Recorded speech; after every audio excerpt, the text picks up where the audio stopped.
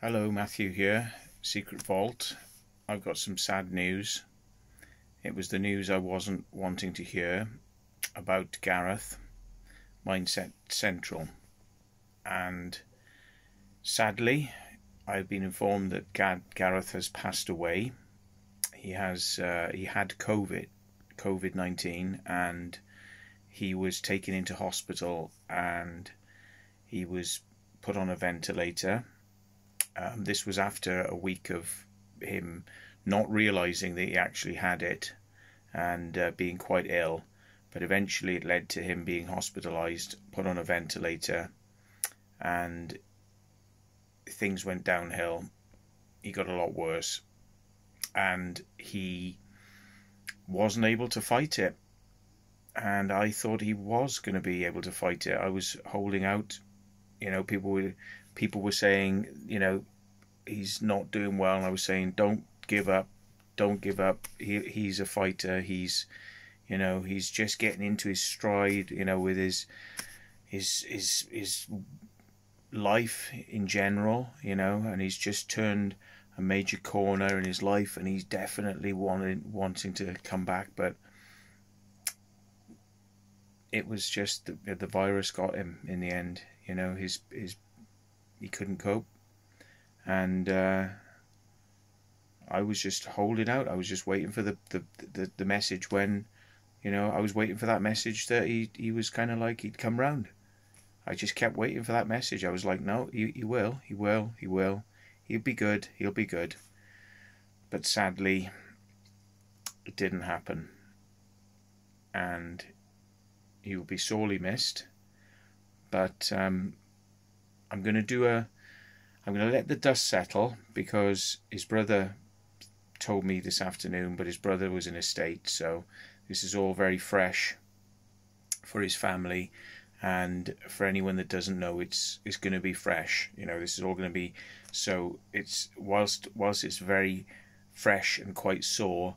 I don't want to do a big live stream where we get people on who knew him to talk about him, but I think we'll give it a few days, maybe three or 4 days maybe, and then we'll kind of look at whether or not to do a live stream where we invite a few guests on and we chat and celebrate Gareth's life, because he was a cheerful chap, and he liked to entertain, and he liked to make other people smile. So he definitely is one of those people that a lot of people will remember his shows and remember his jokes, and will be sorely missed. So now Taffy made a good point. He said there might be some people who want to either send a card or a message to the family, and if you want to do that and send it through me so I can pass it on, I'm quite happy to do that. When I get details of where the funeral will be and who is in charge of the funeral arrangements, so that people can send something on directly if they wish, I'm happy to pass on that information when I get it. But I haven't got it just yet, because bear in mind, this is very fresh and quite, we need to let the dust settle a little bit. His brother wasn't able to speak to me much because of this, so yeah. But if anybody wants to take part in getting together a floral display, some flowers, we're thinking of trying to get something like that together. So if anybody wants to send anything that we can put together as a tribute flower display, something we can send across, we can arrange that somebody at that end in the United States will then pass that to the funeral directors, so it gets taken for the day. If anybody wants to donate for something of that nature, if you want to, you can PayPal me, and make sure that you let me know when you PayPal me that this is for Gareth.